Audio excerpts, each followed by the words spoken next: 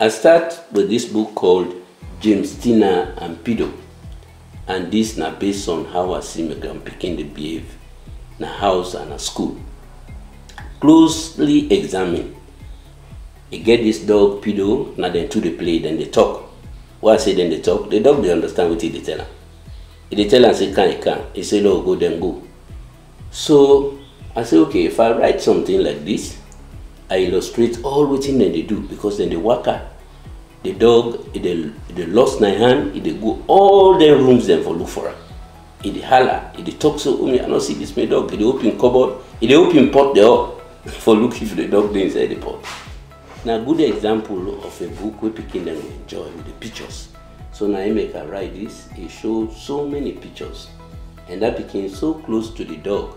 So I make a demonstrate and illustrate another book that they like the dog, they care for her, then they work hard. And I also display a lot of school things there. Because any movement where they make, then they see something where it relate to school. They see chairs and school bag in the first place. Then come back, they see radio, learning things and pens and pencils and books.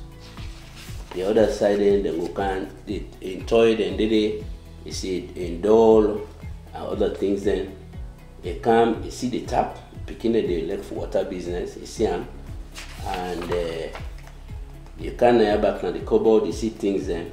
Then finally you can the garden, you see inside the dog go for the inside pitch. From there, you take them to the kitchen, you pull on the wash sand, you clean and they jam food for it.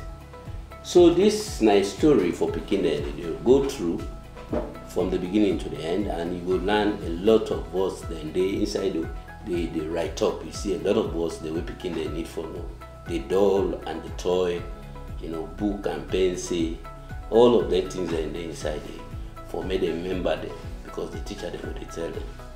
This now for preschool level. Now they need for be guided a lot, especially with picture illustrations. You go write big thing and that for them. And then a picture more and words. Then go learn the picture first, faster than the words. But eventually then they reread and then go understand the words. Because the teacher they pronounce the word, then they see the picture, then go able to merge the two at the end.